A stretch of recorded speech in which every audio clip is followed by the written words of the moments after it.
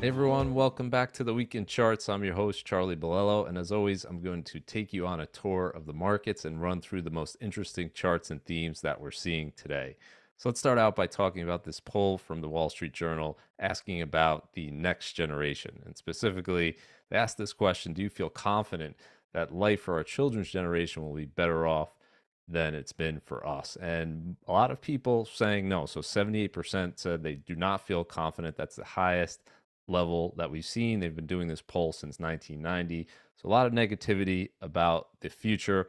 And why are people so worried about our children's generation? Well, the main concern that people cited was inflation. So more than two-thirds talking about inflation, talking about things like high housing prices, high healthcare costs, and the fact that wages, especially in recent years, haven't been keeping pace with those higher prices. So interesting response here. I think it's valid concerns for sure, but I think it's important to kind of look at how we got to this point in terms of inflation and perhaps how we can get out of it. And so, if we're being honest, we have to say that the last 20 years, really, there hasn't been much of a concern whatsoever in terms of borrowing more money and borrowing really from the future to spend more money today. And if we look at the stats in terms of government spending, I think this tells an important story.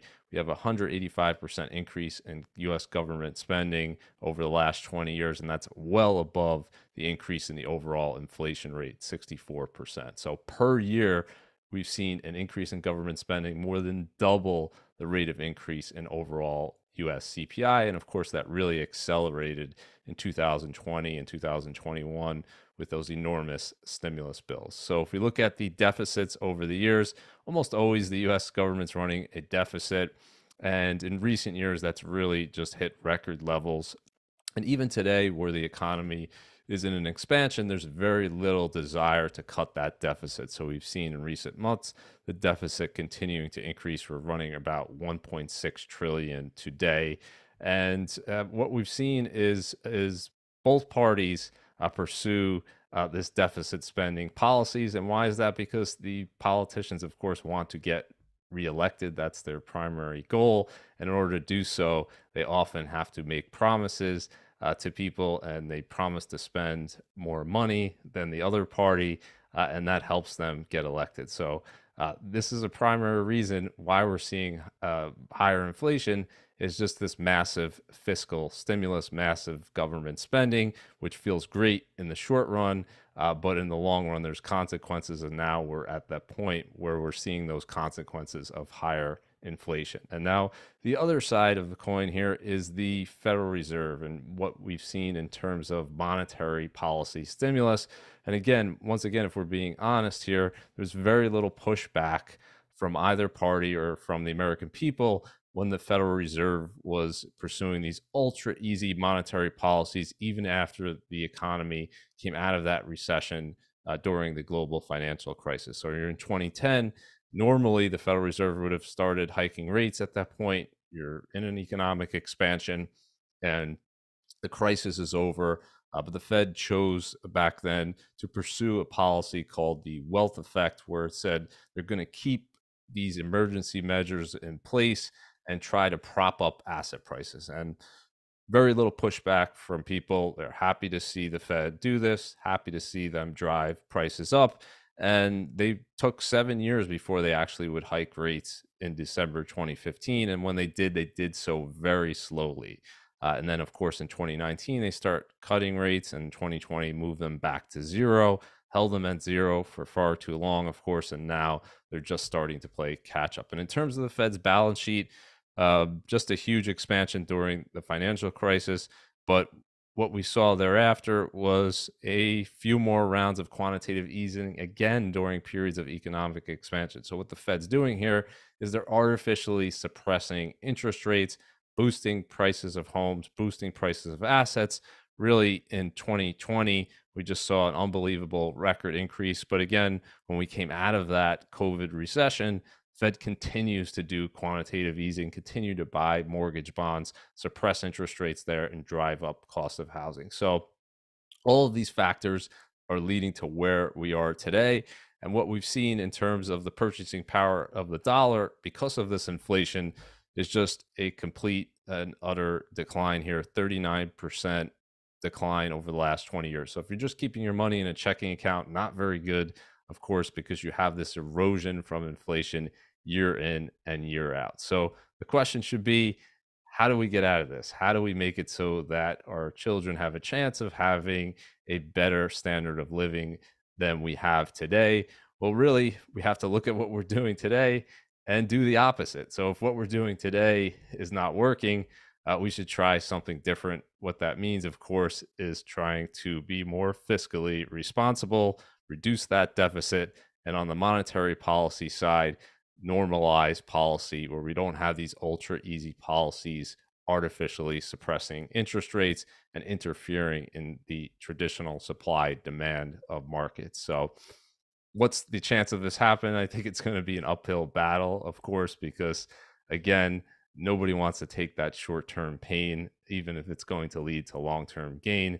But hopeful that we're going to see this because, of course, we all want our children to have a better life than we have today. And to do that, I think it's going to be required that we take some pain. The generation that benefited from all of these policies, borrowing from the future, is going to have to say, well, enough is enough there. We have to be thinking about that future and stop borrowing from it. So the positive side here is that if we're looking at monetary policy, we've seen a 180-degree reversal from where we were just a year ago. We're really moving in the right direction if we look at things like money supply. So this chart tells a very important story.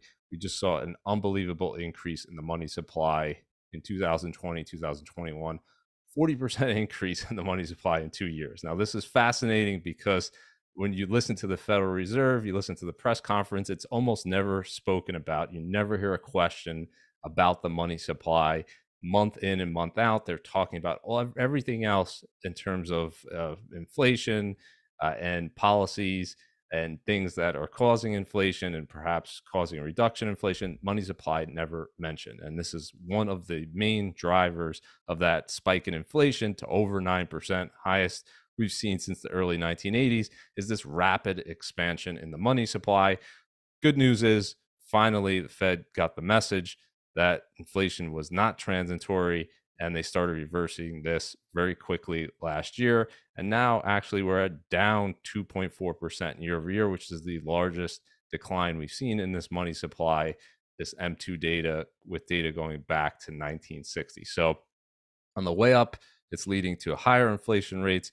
On the way down, as we've talked about, going to lead to lower inflation rates. It's just taking time, but it should continue in the months to come as long as we keep that money supply growth down, or at least not going up. So if we look at the Federal Reserve, this is going to be a big factor in terms of that money supply growth. As we talked about on the last video, there's this huge spike in terms of emergency liquidity that the Fed provided after the SVB failure, 392 billion increase in their balance sheet over just a 2-week period.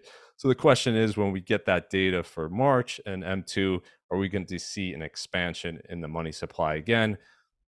We won't know until we get that data. It's likely to be some increase, but the bigger question is it just a temporary thing? Is the emergency over? And will the Fed start to resume their quantitative tightening with the balance sheet declining? And so over the last 2 weeks, that's pretty much what we saw.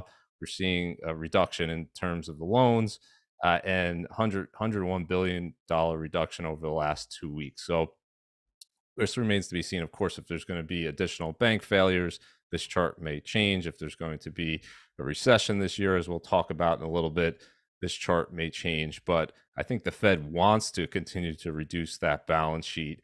They just have had this situation with Silicon Valley Bank and Signature Bank that required this huge increase in liquidity in their minds. So I think they want to move it back in this direction because they're still concerned about inflation, and we'll see if the markets allow them to do that. So let's talk about the housing market, and this is going to be a huge factor in terms of that first poll, and people are most concerned about home prices being unaffordable, and we know how they got to be unaffordable. We had all these policies that pursued driving the price of housing up, And now finally, we're moving in the other direction where the Fed is no longer interfering in the mortgage market, no longer buying mortgage bonds each and every month. And we now have a Fed funds rate and interest rate that's more normal in relation to the inflation rate. So if we look at the Case-Shiller National Home Price Index, we have data now through January. We saw a seventh consecutive monthly decline.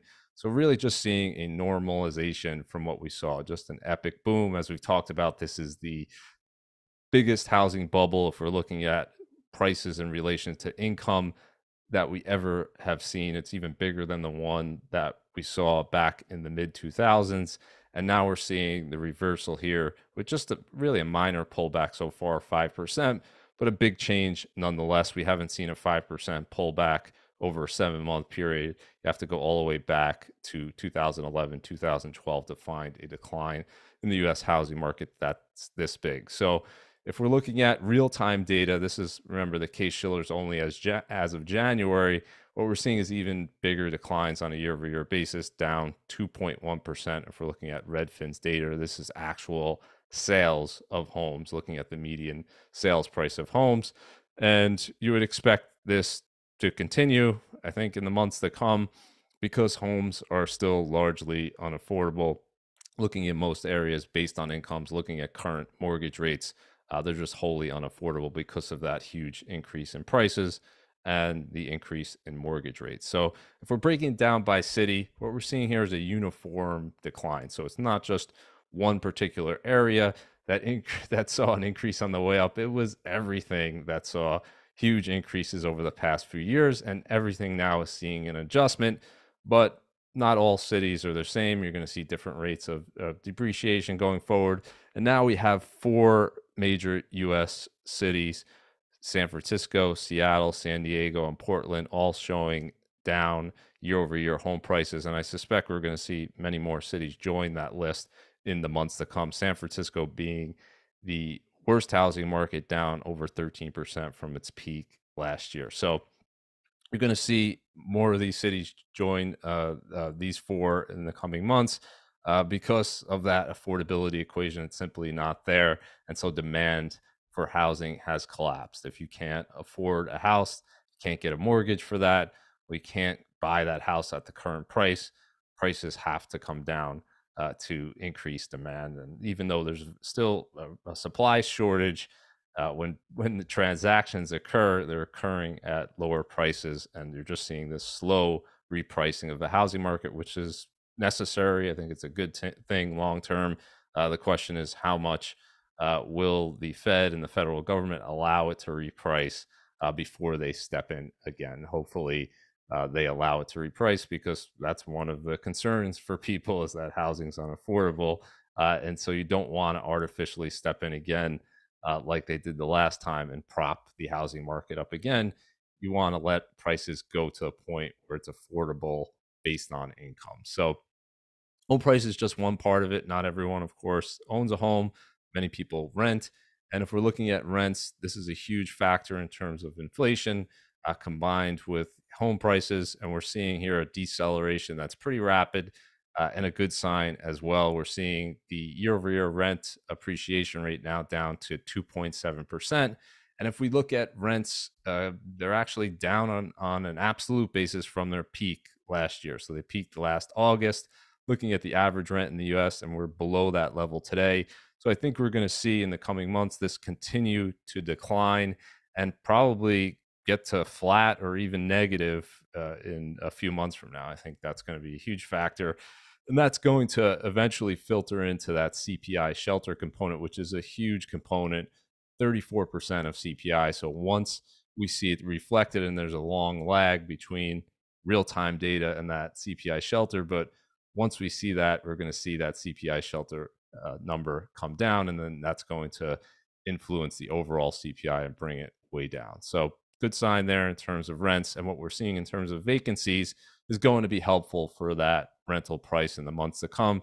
We're seeing a continual increase in the vacancies. So opposite of what we saw in 2020 that was driving prices higher, You had a shortage of apartments that were for rent, and now we're seeing just each and every month an increase in supply.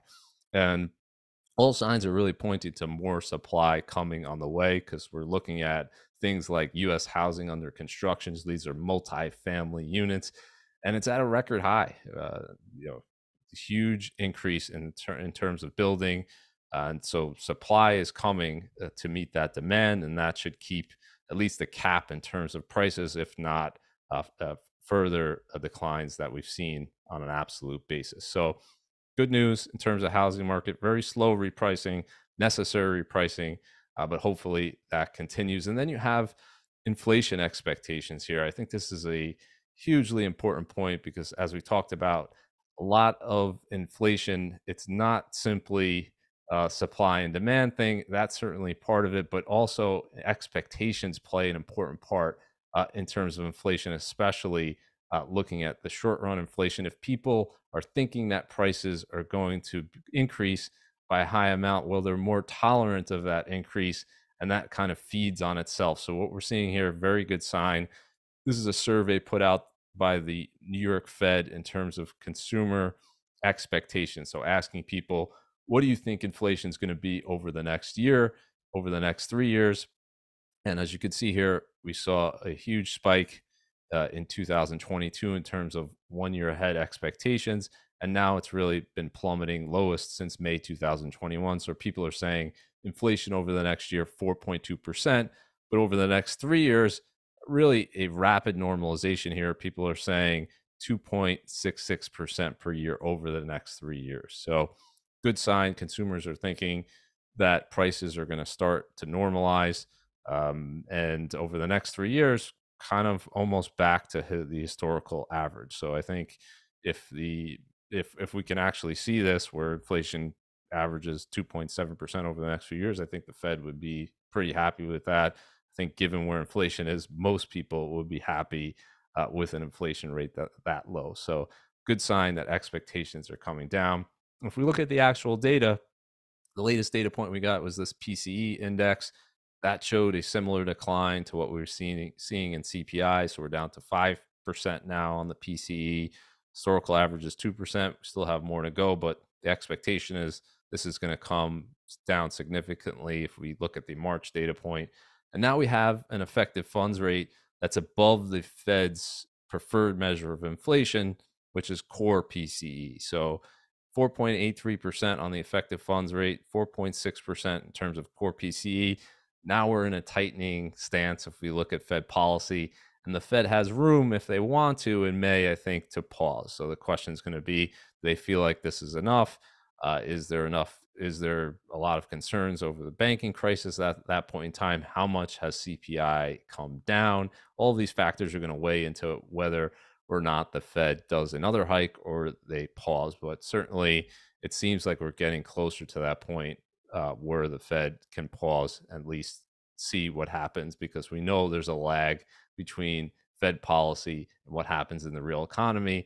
There tends to be a long lag, and so we're likely to see the impact of all of these rate hikes here happen in the months to come. And we haven't seen it just yet, everything that's going to occur from that. So if we look at the Cleveland Fed, they put out this model where they essentially anticipate what the inflation rate is going to come in at, and what they're saying for March.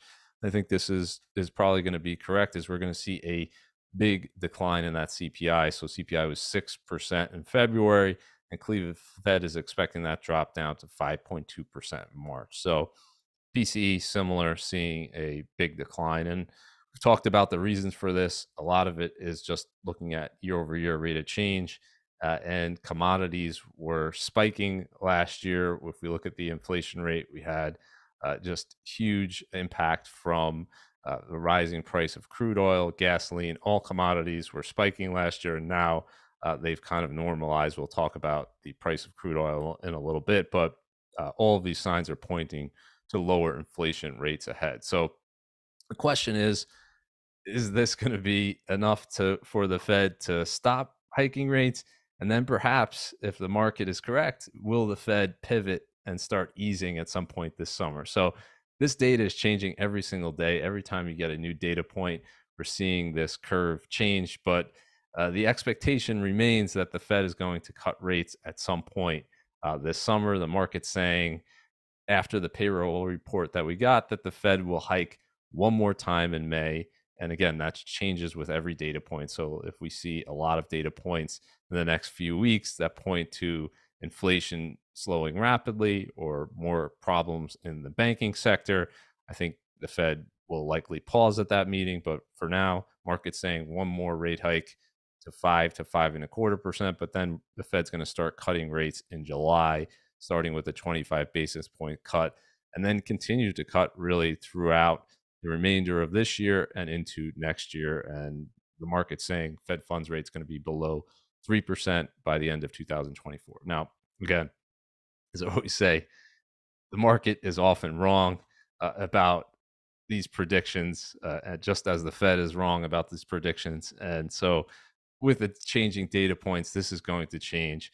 But interesting to see this rapid expectation of a shift in monetary policy. And what this is leading to is the change in the yield curve, really like we haven't seen before. If we're looking at the yield curve and we look at 10-year yields minus 3-month yields, and we've been talking about this really for a year now in terms of the inversion in the yield curve and crossing below that zero threshold and just getting more and more inverted. And now we're actually at the most inverted point for this yield curve that we've ever seen in history. So we broke below this level from March 1980. We now have the 3-month Treasury bill yields 1.61% higher than the 10-year. So pretty remarkable to see that spread. And what's driving that? Really, what's driving it is the expectation that the Fed at some point this year and into next year is going to start cutting rates, that the economy is going to slow. And as we've talked about, this inverted yield curve has predicted, all the recessions here since 1970. We've seen an inversion in the yield curve before that recession. Often there's a considerable lag between the inversion in the yield curve and the start of the recession. But now we're at a point where it's just so incredibly extreme that unless the Fed continues to hike rates in the months to come, we're not likely to see much more in terms of the spread increasing. And it's likely that we're getting closer to an economic downturn. Just looking at history, back in March 1980, we were already in a recession at this point when we're looking at the inversion being this extreme. So how does this inversion resolve itself? Well, once the Fed starts cutting rates, you see that 3-month Treasury bill yields going to go down, assuming the 10-year stabilizes. Then you're going to see the yield curve start to steepen. And as we talked about in the last video, it's that actual steepening that's been the signal that the recession is about to begin, because you see the Fed starting to cut rates, move in the other direction, markets expecting further cuts, and then the yield curve all of a sudden steepens instead of moves in the other direction of inversion. So very unusual situation that we're seeing today, and it's really driven by the expectation that the Fed's going to start cutting rates because there's going to be an economic slowdown and because also inflation is under control. So we'll see if those expectations are going to be met. If they're correct, we'll monitor this pretty closely in the coming months. But in terms of that recession question, I think the evidence continues to build. We talked about the housing market, of course, has been in a recession for over a year now. If we look at housing activity, anything related to the housing market just absolutely crushed. But we're seeing other broader measures start to build in terms of recessionary indicators. We talked about retail sales numbers. If we include inflation, look at real retail sales are down year over year for many months in a row now. And now we're seeing the manufacturing sector kind of get to levels where we've seen recessions in the past.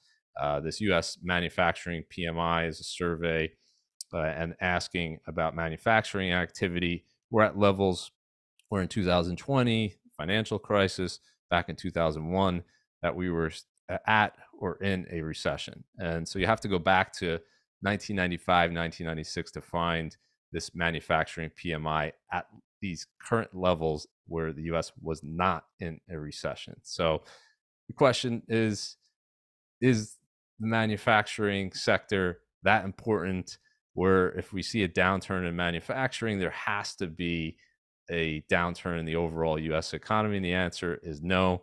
Manufacturing in the US, if we look at value added as a percentage of GDP, is around 11%. So you can have a manufacturing downturn without a downturn in the overall US economy. Manufacturing is just one part of it. Obviously, services much more important component in terms of the U.S. economy.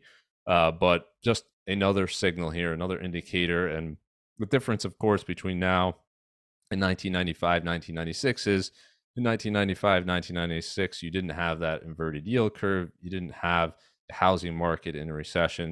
You didn't have the Fed aggressively hiking interest rates to try to curb inflation. So a lot more factors today kind of pointing to a slowdown than back then. And here's just one more thing to look at, again, that we didn't have in 1995, 1996 was banks tightening their lending standards. And that's something we've seen consistently in the last 4 recessions is this increase in tightening in terms of lending standards. So looking at loans, commercial loans, industrial loans, we're seeing a pretty rapid increase in that tightening from banks. And that's what you tend to see around recession. So we'll watch this indicator as well closely in the coming months. And you would think that the Silicon Valley Bank failure and the problems in the banking sector will likely lead to further tightening, at least in the next few data points. So again, another data point pointing to potential weakness. So what's the argument that we're not in a recession, and that perhaps there's going to be a longer lag between that yield curve inversion and the start of a recession? Well, continues to be the good news from the jobs market. We're seeing another month of jobs growth in the U.S. This is the 27th consecutive jobs growth in the U.S. And what we're seeing is an unemployment rate that's really not consistent with recession. Now, this is not a leading indicator.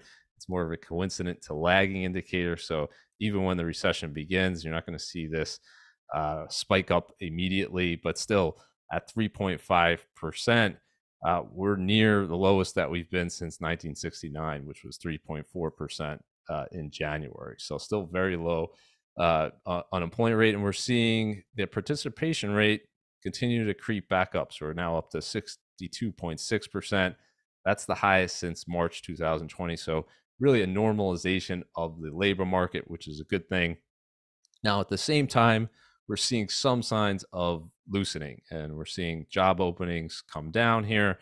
Again, they were just at record highs and they stayed up here for a while, but now we're starting to see somewhat of a meaningful decline here, below 10 million, for lowest since May 2021. And if we look at that spread, which is really important between job openings and unemployed, again, starting to normalize here. We're just under 4 million, still pretty wide. Before the pandemic, we're at around 1.2 million, so still pretty wide. But again, slow normalization here.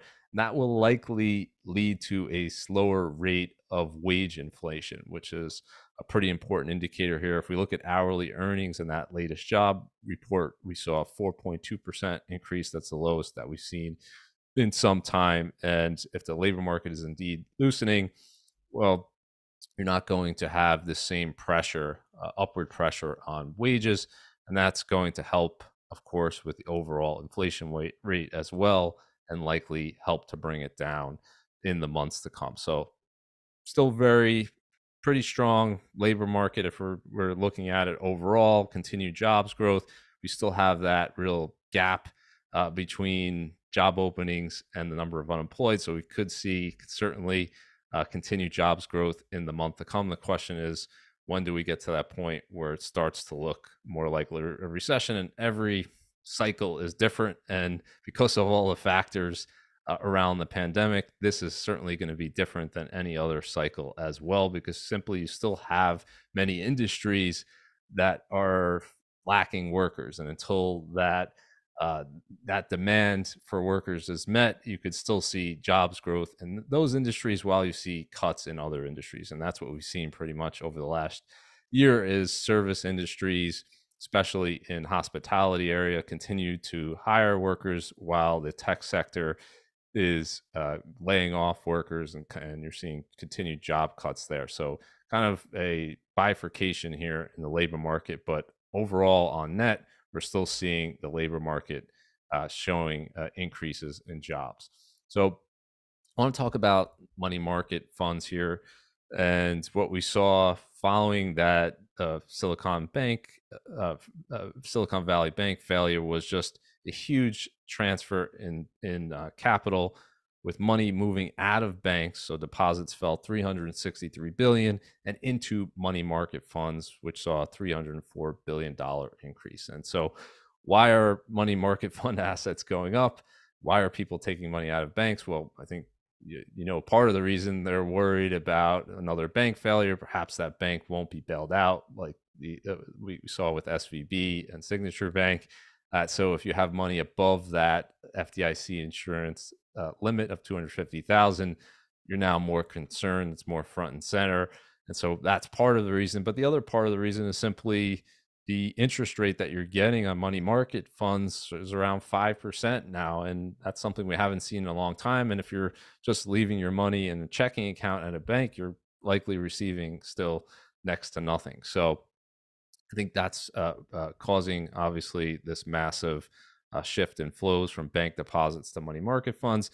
And if we look at the Fed's reverse repo facility, we're seeing a huge number of assets there. So those money market mutual funds are investing in these reverse repos where they can hold money at the Fed and receive 4.8% annualized interest. If the Fed hikes again, that will only go up.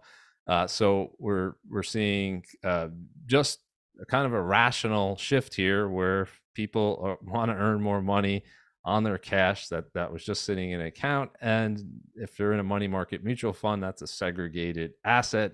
Doesn't matter if the institution fails, it's a segregated fund. And people are viewing that as a safer bet than leaving money in above that FDIC insurance limit. They're viewing it as a safer option, and they're viewing it as a better option because they're getting this much higher yield. Now, the money that stayed in the banking system, so of course you still have massive number of deposits in banks, and what we've seen is just a transfer from small to big, and so big outflows out of small banks into big bigs. And we've talked about the reason for this, but it's pretty simple. People are viewing the larger banks as too big to fail after some of the comments from Janet Yellen talking about systemic risk, saying if a bank failure poses systemic risk, then they would do something similar to what they did with SVB and Signature Bank.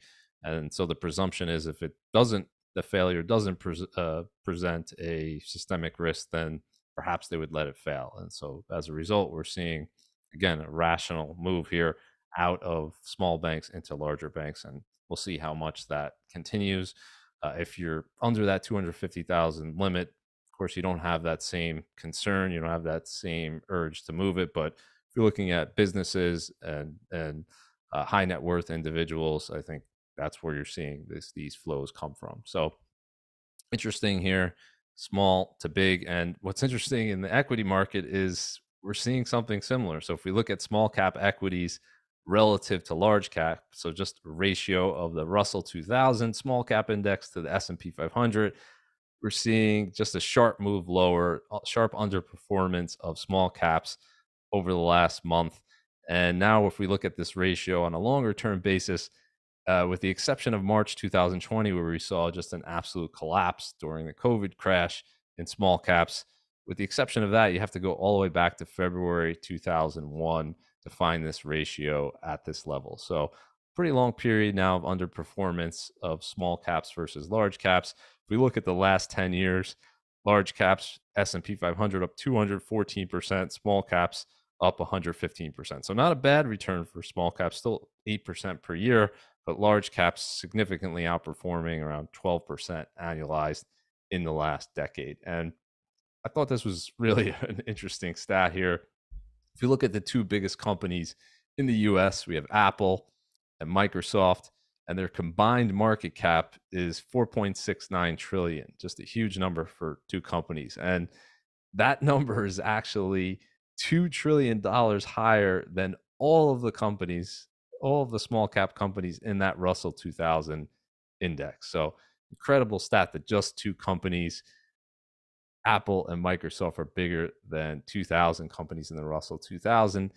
And so the question you might ask is, well, is this irrational? Is this justified based on the fundamentals? And I think you can make an argument either way, depending on what metric that you're looking at. So if you're looking at revenues, the combined revenues of Apple and Microsoft, 591 billion, much lower than the combined revenues of the Russell 2000 companies at 2.5 trillion. So what's simply going on there is Apple and Microsoft are trading at much higher price to sales multiples than the average company in the Russell 2000, which is trading at just a little over one-time sales. So if you're looking at that metric, you might say, well, small caps are cheap relative to these mega cap tech companies. The expectations for revenue growth are too high for these mega cap companies and perhaps too low for the Russell 2000 small cap companies. But if we look at net income, we look at profits, it tells really a different story.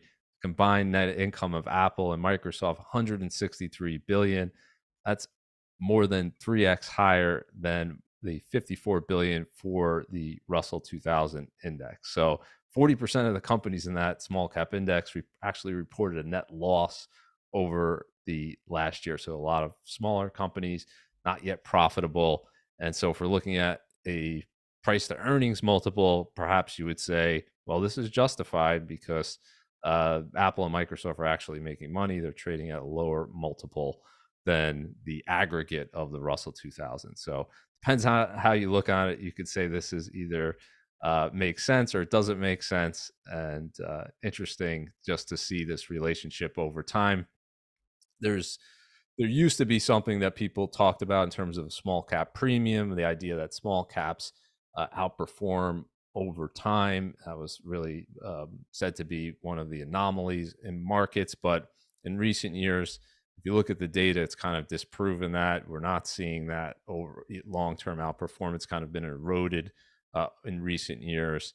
If we look at a long-term average, we're not seeing better return from small caps unless you include things like value. So if you look at small cap value, then you do tend to see a premium over large caps in general. But just looking at small caps, kind of the data and evidence has changed, and the belief is that you're not necessarily compensated for taking that higher risk in small caps over a long period of time. But that's not to say that small caps can outperform going forward. We've seen cycles in both directions, and that will likely continue as well. And maybe we're getting closer to a point where we're hitting a cycle low in terms of small caps versus large caps. So I want to talk about another interesting survey from the Wall Street Journal asking about the cost of a college education, which everyone knows has been skyrocketing. And they asked people, this poll in 2013, 2017, now again in 2023, asking, is a four-year college degree worth the cost? And for the first time, a majority, 56%, said not worth the cost. So interesting shift in terms of attitudes over the last 10 years. And I suspect if you went back even further, you would see an even further shift. And I think the big reason for that is that the cost of a college education has just become absolutely insane. If we look at the college tuition and fees over the last 30 years, we're seeing a quadrupling in the price of college tuitions and fees. And that is not just from an increase in inflation. We're actually seeing overall CPI only up 110% over the last 30 years. So this is not just due to higher inflation. So let's say higher, costs of employees and everything else. This is well above what can be explained just from higher prices.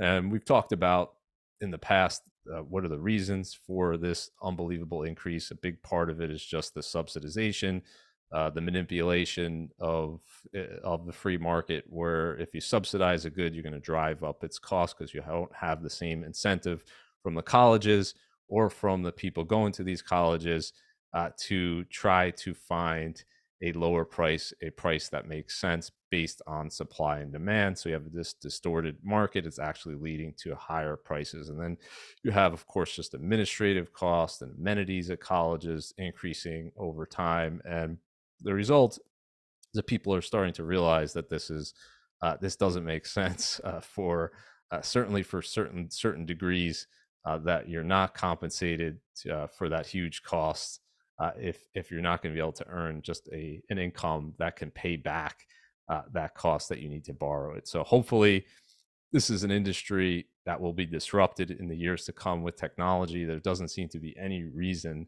why this rapid rate of increase above the rate of inflation should continue. Technology should make education much more affordable in the years to come. There's just so many ways you can scale this without huge increases in prices. So hopefully that will be the result, and people will view a college degree more favorably in years to come. So let's talk about a housing bubble that's way, way more extreme than the US housing bubble. And that's the Canadian home price bubble. And this is just an unbelievable statistic. Looking at Canadian home prices over the last 20 years, it's almost insane to look at. Before the peak last year, you saw a 370% increase, but still, even after a decline, we're at 301% over the last 20 years. If you look at Canadian inflation in the past 20 years, 49%. So well above the level of just overall price increases, and just really a bubble of epic proportions. And there's many reasons why this happened in Canada. And to be clear, this is not everywhere in Canada. It's really concentrated in the major cities where the major population centers are. But looking at just an overall index, which includes those index, we've just seen those cities, we've just seen a phenomenal increase. And you have many factors, some of them similar to the US. So just distorted monetary policy, low interest rates. You have the same type of increases in the money supply, rapid increases in the money supply. So many of the same policies, but you also have this huge demand, particularly Asia and China, coming into Canada, trying to get money out of those markets into Canadian housing. And those people are less sensitive to prices. And so it's not reflective of local wages. And as a result, we saw many of these provinces put a tax on foreign purchases of real estate. I think that's had some of an impact here in terms of bringing prices down, but just so extreme in these areas. There's really no relationship at all whatsoever based on people's incomes that are living in those areas relative to those home prices. So how much of a decline are we going to see here? That's the big question. Really just at the early stages here of a decline, 4.7% year over year. That's the biggest since the financial crisis. But as this year goes on, I think you're going to see this obviously set new records. And the question is going to be similar to the aftermath of the US housing bubble. How much of a decline will the policymakers tolerate before they try to prop it back up again? But I don't think a 20, 30, 40% decline would be nothing given that rate of increase. So quickly, I want to talk about throwing stones in glass houses.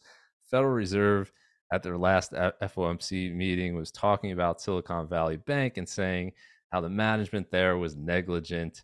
They didn't manage interest rate risk. They didn't hedge that risk. They really did the wrong thing, which is, of course, true. They had this huge duration risk in their portfolio. And of course, with interest rates going up, that was going to lead to a collapse in the value of those securities, which if they were held to maturity, they would have received par for. These are treasuries and MBS. But they were forced to sell part of that portfolio. They took a $1.8 billion loss at Silicon Valley Bank, and the rest is history. Of course, the regulators stepped in, shut it down after you just saw this massive run on the bank. But interesting that the Fed would comment about the negligence of the management there in terms of not hedging their interest rates when the Fed is doing the exact same thing and just on a much more massive scale. The Fed has an unrealized loss on their Treasury and MBS securities. So same securities that Silicon Valley Bank had problem with. They have an unrealized loss to the Fed of over $1 trillion. So it makes it makes what was going on at Silicon Valley Bank seem like nothing. Now, of course, the difference being that the Fed is not a forced seller; they can hold these securities to maturity. But the notion that the Fed is somehow omniscient and they could avoid what happened at Silicon Valley Bank doesn't seem to be true. They were subject to the same exact thing, and in part, they of course caused that by hiking interest rates so rapidly over the last year. They caused the own losses on their balance sheet. So the Fed, not like a regular bank, as we said, because they make their own rules. They can essentially create money out of thin air, and they never have to sell these securities. So it's good to be the Fed, but just a interesting little bit of hypocrisy in terms of the language that they're using, and they have the exact same thing going on in their own balance sheet. So let's quickly touch on OPEC. This happens from time to time. Price of oil gets too low for their liking, and they say we're going to cut production. So they announced a 1 million barrel per day cut that's going to start in May, and we saw crude jump a little bit here. It had hit a low of $65 a barrel here just a few weeks ago. So we saw a little bit of a jump here, but I think the important point here is that crude oil is still down year over year. And if we can stabilize here and we don't see a rapid move back up in the next few months, we're going to see that year over year rate of change show an even bigger decline. So OPEC, just one part of a global market. They can't control the price of crude oil by themselves. It's many different countries, US included, in that, and supply and demand is going to dictate that. And really, the direction of crude oil is really going to be dictated, by whether there's a global downturn in the months to come. So if we see a recession in the U.S., recession elsewhere in the world, we're going to see the price of crude oil likely to decline. You just see that demand collapse. A response like we saw back in 2008 is just a decline in crude oil. But if that doesn't happen, anyone's guess. Predicting the price of crude oil always been a fool's game. Don't try to do it. So we'll see what happens with crude oil, but interesting to see that even with this jump here, still a pretty sizable year-over-year decline, and that's going to filter into that March CPI number when it comes out next week, and likely we're going to see a big drop there. So Alibaba, big news that was announced is that they're going to break up the company into six different parts. All of those different parts are going to be able to raise capital and perhaps have IPOs and become separate companies. So there's some optimism there. The share price bounced a little bit. But longer term, if you look at Alibaba back to its IPO in 2014, it's just been a terrible investment overall. It did have a period of gains here, but if we compare it to Amazon, it's not even close. Amazon, obviously, it's U.S. competitor, closest comp, let's say, up 530%. Alibaba up 10% since its IPO, and a lot of different things driving that. Of course, number one, Alibaba was extremely overvalued in September 2014. There was so much demand for Chinese tech at that time. Investors were paying well over 20 times sales for Alibaba back then. And while sales did grow during this period and grow pretty significantly, that multiple did not. So that multiple comes down. The price you pay matters. Alibaba investors now paying much less on a price to sales ratio than back then. So even though revenues grew, you had this poor return because of that multiple contraction. And so important lesson that your price you pay ultimately matters.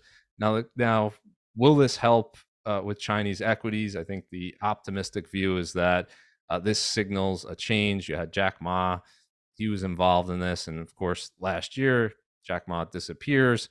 You have the fear that China is not going to allow these big tech companies to get any bigger. So a lot of fears around that, and many different ramifications of that. But we saw just a complete collapse. Alibaba's stock still 67% below its peak from 2020. So even with this jump, still well below the peak. But when it comes to China, predicting these things is impossible. They can change their mind at any point in time. Is this bullish or bearish? Hard to say. But I think appropriately now, if we look at these Chinese tech companies, they're finally trading at a discount to their US counterparts, where for many years they were trading at a premium. And I think that discount is justified given really the binary risk that you can't predict, which is what the CCP is going to do in terms of are they going to be favorable to these companies? Are they going to nationalize them? Are they going to do things that are favorable to shareholders or not? It's impossible to predict that with any type of certainty. And so we'll see if this leads to a change here and we see a rally here. Obviously, Alibaba, one of the biggest Chinese companies, maybe this shift here, if it continues and they do it with other companies as well, maybe this will signal more favorable market conditions for not just Alibaba and Chinese stocks, but overall emerging markets, which have significantly lagged U.S. equities over more than a decade now. So huge dispersions in terms of U.S.